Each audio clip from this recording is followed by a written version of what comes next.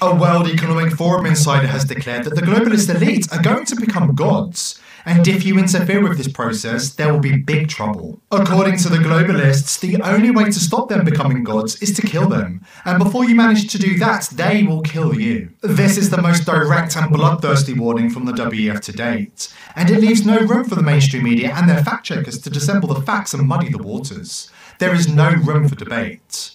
The globalist elite have messiah complexes, and they are hell-bent on playing God. Before we dive in, subscribe to the channel if you haven't already, and join the People's Voice Locals community for uncensored and exclusive news and views, and to support the channel. According to this WEF insider, if you don't like the agenda of the globalist elite, you don't have to participate. You can go and get yourself euthanized.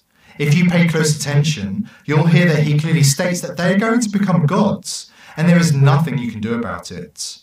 If you try and resist, they will kill you. We are going to become gods. Period. If you don't like it, get off. You don't have to contribute. You don't have to participate. But if you're going to interfere with me becoming God, you're going to have big trouble. Then we'll have warfare. The only way you can prevent me in this 50 is to kill me. If you kill me, I'll kill you. The chilling speech mirrors warnings delivered by Yuval Noah Harari, Klaus Schwab's right-hand man in recent times. Harari also mocks ordinary people as useless and hopeless, and tells humanity they have no future worth living in the brave new world of the WEF's Agenda 2030, where the elite have the power of creation and destruction. Developing even bigger powers than ever before, we are really acquiring divine powers of creation and destruction. We are really upgrading humans into gods. We are acquiring, for instance, the power to re-engineer life. But the black...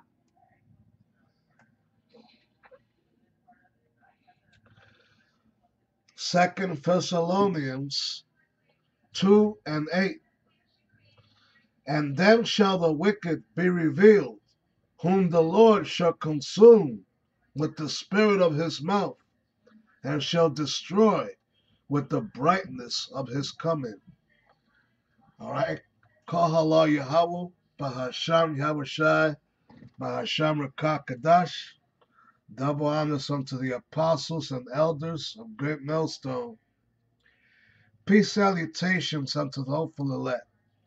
All right. So basically the topic of tonight's show, Lord willing, will simply be entitled, Bring My Soul Out of Prison, Psalms 142. And basically, Lord willing, I'll be reading that scripture, all right, along with, I'll just be reading two more scriptures tonight, including Psalms 142, which is where I based tonight's topic on, from a quotation off one of the verses of that scripture, bring my soul out of prison. All right. And basically I chose it. I chose it because that's the times that we're in. All right. And I chose to bring up the scripture of 2 Thessalonians 2:8. Then shall the wicked be revealed. All right. And and now more than ever they are being revealed. All right. And they themselves are revealing themselves more and more. They're revealing their sinister plans, all right, for all of so-called humanity. All right. But make no mistake about it. Their real target is the nation of Israel. The real target, the people that they really want to be on top of and rule over is you so-called Negroes, Latinos, and Native Americans, all right? All right? And some of you so-called confusion of faces, which may look like the other nations, but your seed goes back to Israel. All right, you have no escaping. You have no escape. Even some of you pure white people, even some of you regular crackers that might be watching, there is no escape from the plans of your upper elites, man. All right? You just heard in the video what that old wicked man said, all right? That he was he's one of these wicked elite. He said straight up, if you don't comply with us, all right, if you try to kill me, I'll kill you. All right? And that bold statement, as you see right here on the, you see it right here in this article, all right? The World Economic Forum, WEF, declare, and I quote, "We are gods. If you stand in our way, you will die." So, all right, so that's the seriousness of the times that we're in, y'all. All right, that's the seriousness of the times that we're in, the times that we're headed right now. All right, that this bald-headed demon you see right there, Klaus Schwab, all right, or Cotton Swab, all right, this boiled egg-headed looking individual right here, he's one of our top enemies right now, man. He's one of the main spearheaders of this whole new world order thing, man. He looks like something straight out of a fucking James Bond movie. All right? So we are living in a James Bond superhero movie, man. All right? Where this individual that you see right here is proving himself day by day, along with the rest of the global elite, to be your real life Lex Luthor, all right? Your real life Lex Luthor and all these other fictional villains that you thought were just movie characters for a while, all right? And day in and day out, they are revealing themselves to be more the super wicked, man. That just like I just read you in 2 Thessalonians, then shall that wicked be revealed. Who's that wicked? That so-called white face that you see right there, that bald-headed demon, all right? He's one of them wicked, man. All right? And I'm gonna read just a little of this article. I already played you the video. I'm only gonna read the top, all right, below the headline. All right. Now, this article came out only a few days ago, dated August 17th. All right. A World Economic Forum insider has declared that the globalist elite are going to become gods. And if you interfere with this process, there will be big trouble. According to the globalists, the only way to stop them becoming gods is to kill them. Before you manage to do that, they will kill you. All right? So, hey, this is not a movie script. All right? And it is not a comic book article. It is no fantasy. All right? It is reality. All right? And it is part of the harsh reality that these demons are trying to impose upon you people of this planet Earth real soon, man. All right? These are the times that we're headed in. All right? So you see the photograph, all right, of this devil right here and the paratroopers right behind him. All right? That's what they're bringing in these last days. All right? Revelation 12:12, and another indicator whom your enemy is. All right? For the devil shall come down with great wrath. All right? Okay? For the devil shall come upon you having great wrath, fierce anger and indignation, a will to kill, to destroy. He wants to destroy he wants to try and destroy as many of us as he could. He wants to try and destroy as many of you as he could.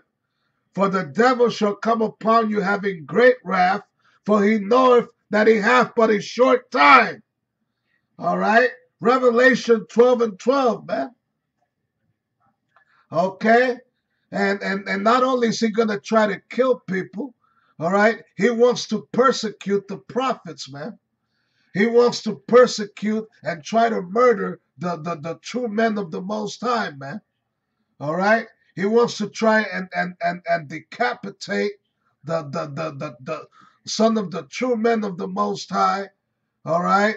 If they don't, of course they're not going to bow down to his New World Order system, nor accept his goddamn MOTB.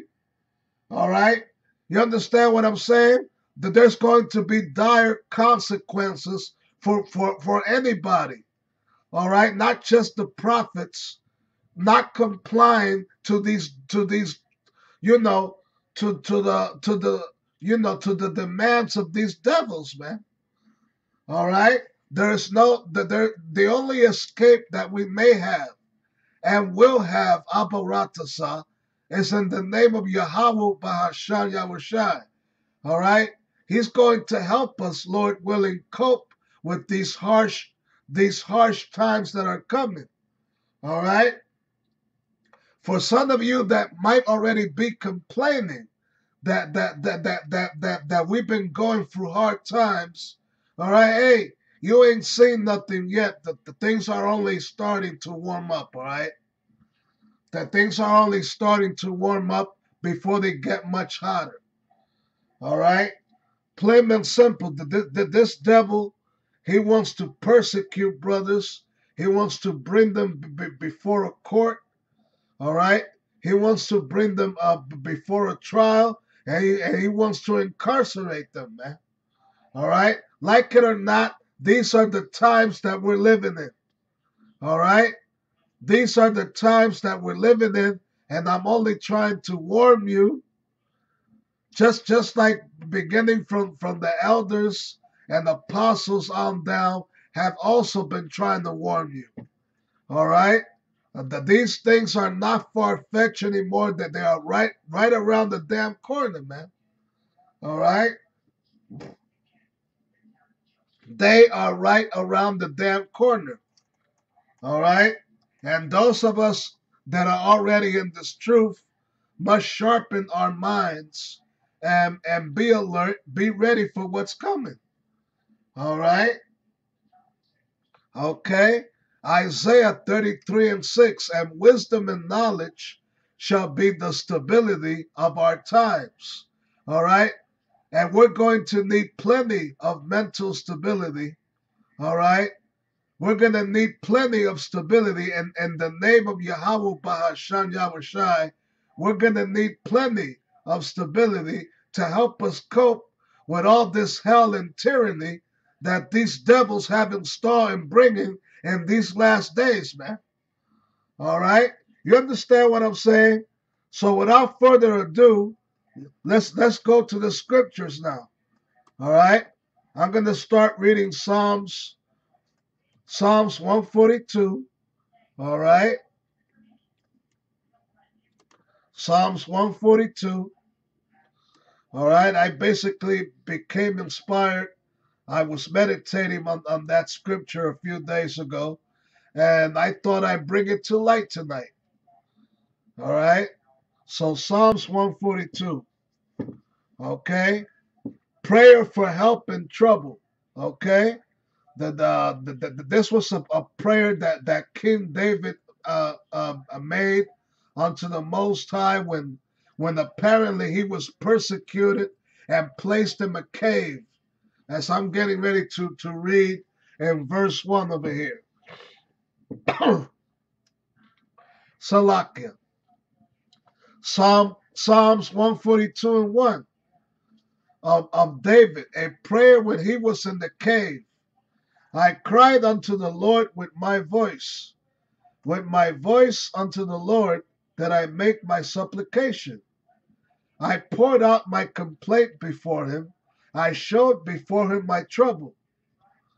When my spirit was overwhelmed within me, then thou knewest my path, and the way wherein I walked, have they privately laid a snare for me. All right, so hey, I just played you the video. I read you a little bit of the article.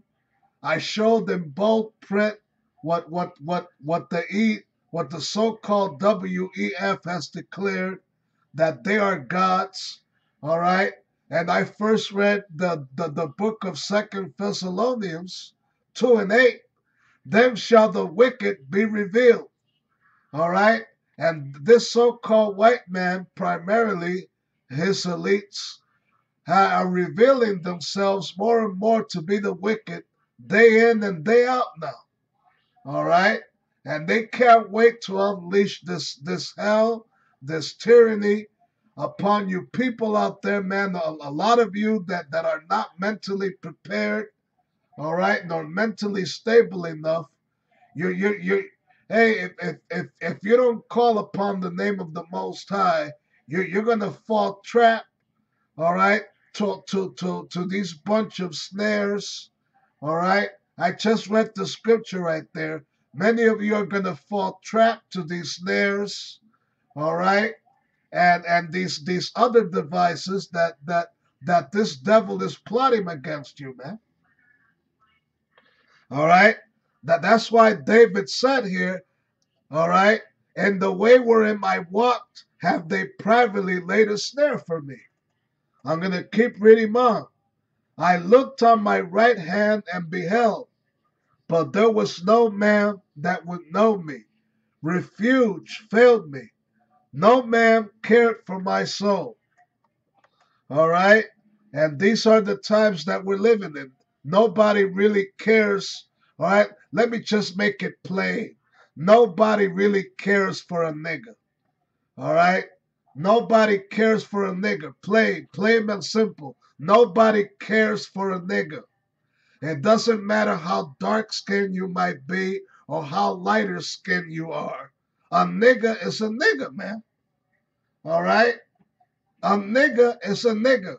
All right? And I ain't saying this to try and offend any of you color sensitive people that might be watching. It's a plain fact, and even you yourselves know it. All right? Nobody is for a nigga, man. All right? Even those of our own people, they let us down. All right? Especially those of our own people who have that lighter skin, man.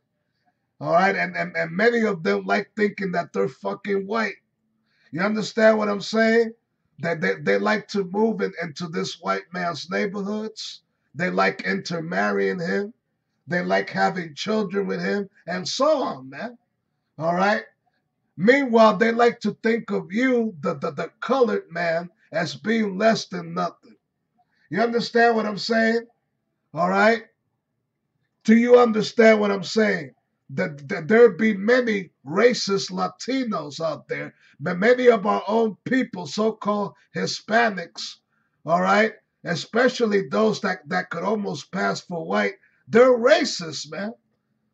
The majority of them are racist, and they're not for you, all right? They're not for any of us that have that darker skin, man. That they go around shunning you people of color, all right? Okay? That these so-called Puerto Ricans, Dominicans, Cubans, Mexicans, Colombians, you name it. If they have that lighter skin, all right, you best better believe that they're racist. All right, they may not be straight up Edomites, but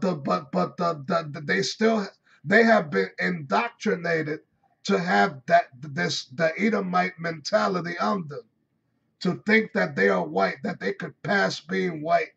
You understand what I'm saying? And look down on you Negroes.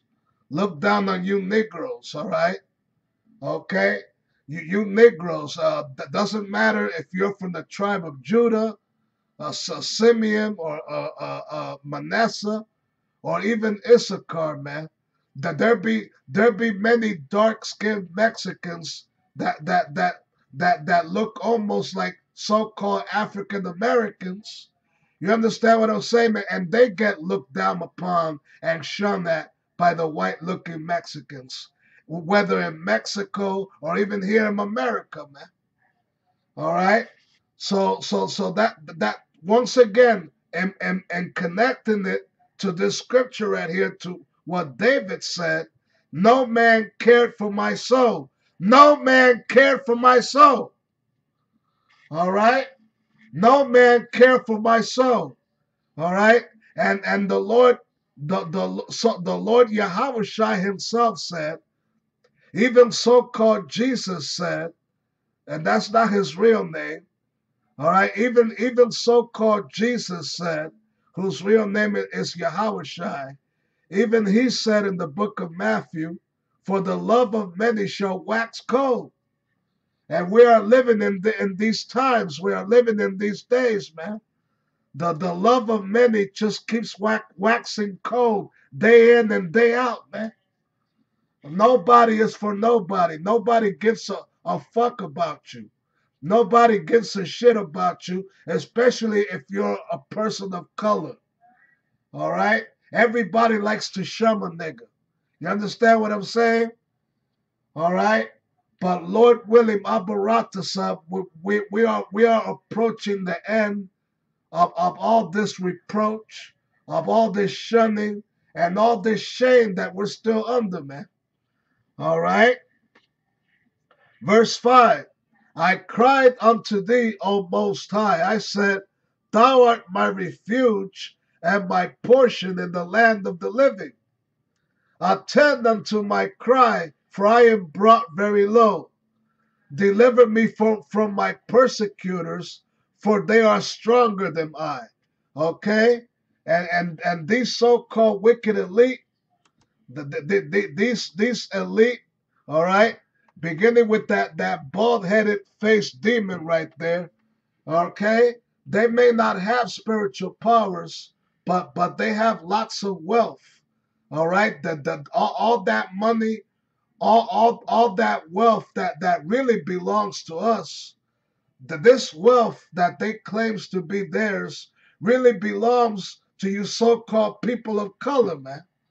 They stole it from us, okay? This so-called white man stole the whole entire earth, along with the resources that were once possessed by people of color, so you can understand, all right?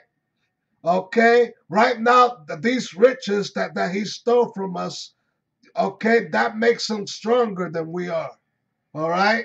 And they boast and have great pride in having these riches that really fucking don't belong to them. All right? Plain and simple, y'all. All right? So I'm going to keep reading on. All right? Once again, attend unto my cry, for I am brought very low. Deliver me from my persecutors, for they are stronger than I. Okay? Bring my soul out of prison. Okay? And that's how I got to entitle tonight's show, man. Okay, bring my soul out of prison. Okay, because right now most of us may not be in actual prison, but we are still incarcerated. We have been incarcerated in our mind. We have been incarcerated by this system. Okay, and right now our enemies, okay, the beginning with the WEF, the super elite, they want to try and incarcerate us even more, man. Okay? That's why I read here, bring my soul out of prison, that I may praise thy name. The righteous shall compass me about, for thou shalt deal bountifully with me. All right? So that's one hell of a beautiful scripture right there, man. All right? And I hope it may provide edification and comfort to whoever else might share some of the same bullshit that I go from a day-by-day basis, man. All right? So the next scripture that I want to bring up will be Isaiah. Okay. This will be my last scripture, Isaiah 49. All right. Let's go to Isaiah 49 now. All right. Isaiah 49 could serve as a precept to what I just read. All right. And you'll see why real shortly. All right. So Isaiah 49. And I'll read verses 7 through 13. All right. Okay. Isaiah 49 and 7. Thus saith the Lord, the Redeemer of Israel, Yasha'Allah, and his Holy One, to him whom man despiseth, to him whom the nation abhorreth, to a servant of rulers, Salakia.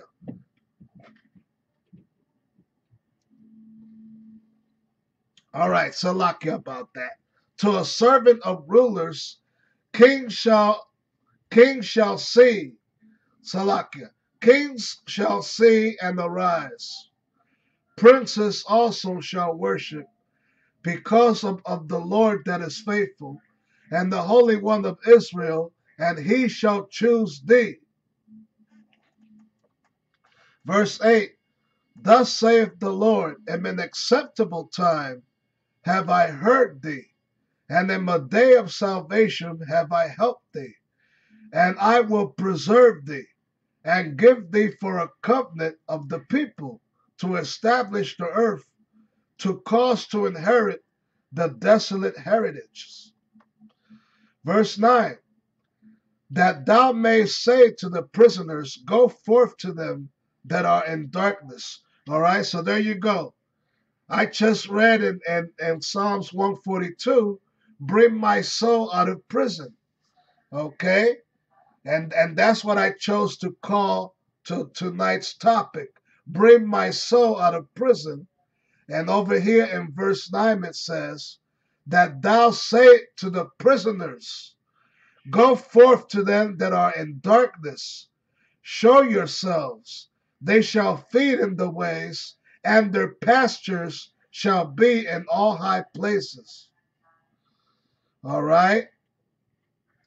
They shall not hunger nor thirst, neither shall the heat nor sun smite them. For he that hath mercy on them shall lead them, and even by the springs of water shall he guide them. And I will make my mountains a way, and my highways shall be exalted. Behold, these shall come from far, and lo, these from the north, and from the west, and these from the land of Simeon. Verse 13, this is the final verse. All right. Sing, O heavens, and be joyful, O earth, and break forth into singing, O mountains, for the Most High hath comforted his people, and will have mercy upon his afflicted.